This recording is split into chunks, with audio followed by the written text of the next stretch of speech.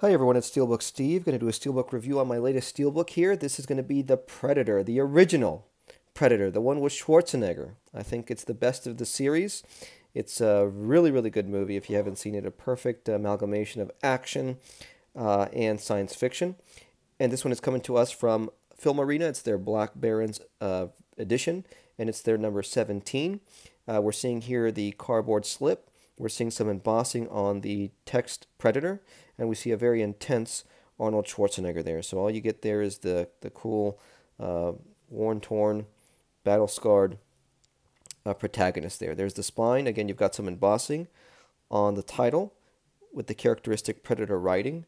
On the backhand side, really cool image. I think this is kind of a unique image to see here, where you have Schwarzenegger kind of hidden amongst the tree, the moss, and you've got the characteristic, three-pointed laser right at him, which looks like it was never part of the film, I think. I don't remember that scene, but I mean the laser that on him. But again, this is Black Barons number 17, and on the bottom you're seeing the sticker 420 of 800 or 600. So only 600 of these were produced, and I got lucky enough to get one of them.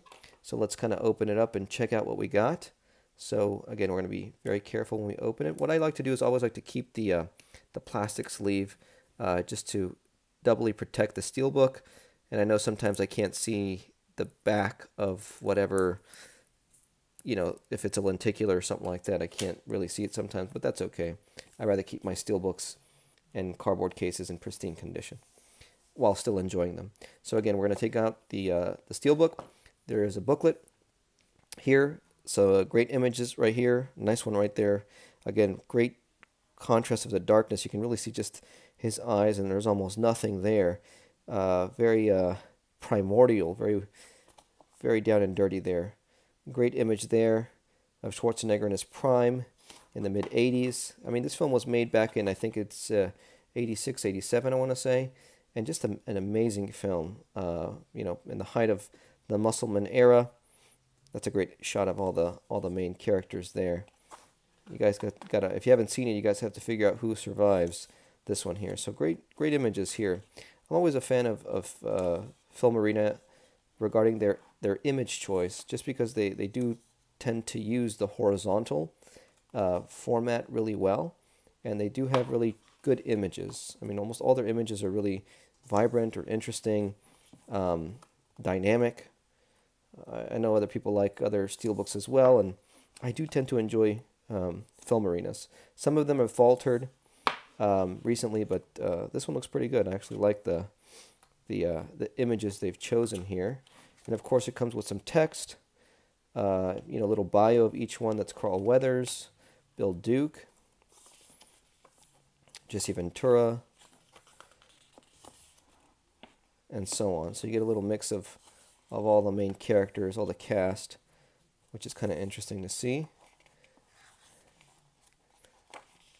There you go. There's all the players there, and again, there's that cool image of the Predator. And then we have the Steelbook itself. Now, the Steelbook, if we're talking about Predator and Steelbook releases or Digibook releases, I mean, this is one of the films I think that have had maybe the most releases ever. You can go to any single country in the world, and you can find maybe a different type of release. U.S., Europe, India, Japan, they've all had their releases. This one, I think, is one of the more latest Steelbook releases. Their artwork, which I totally hate. I don't like the hues of the pinks at all. I don't like the way they kind of drew these images. There's been a lot of Steelbooks with this kind of type of artwork. I am not a fan of this kind of interpretive kind of Steelbook. I'd rather have an image of the film, something kind of interesting, something unique. I'm not a fan of this kind of artwork. Here you have the scorpion, you have a knife. The background is really nice, but again, there's nothing gray in this film. It's green. It's very jungle orientated, and the Steelbook itself doesn't reflect that quality. I'm not interested in the magentas and pinks and purples for this film. This is a 2D, 3D film. Which is interesting because they're providing both versions on one disc. So we got to check out the special features later. So you'll see that listed to see if there are any special features that were ported over. but I do like the way you've got that Predator code right there, which is really cool, I think. Very unique. You've got some art cards, and you've got the internal piece of art there, which is kind of an interesting thing of the chopper. But again, there's so many interesting images of the Predator. There's nothing here about the Predator, aside from that magenta Predator there. That could have been used, I think, to better effect. So here we have the collectible cards. Let's open this up and see what we got here. So again, quality is pretty good. Paper stock's pretty nice. And this looks like a rehash of the images that we had in the book, which again, I'm seeing an increase of with Filmarena, where they're starting to recycle images from the book and then porting them over onto these cards or vice versa. I'd rather see different images as opposed to the same images. But again, paper quality is pretty good. Here's a new image here. This one is pretty new. The director and actor.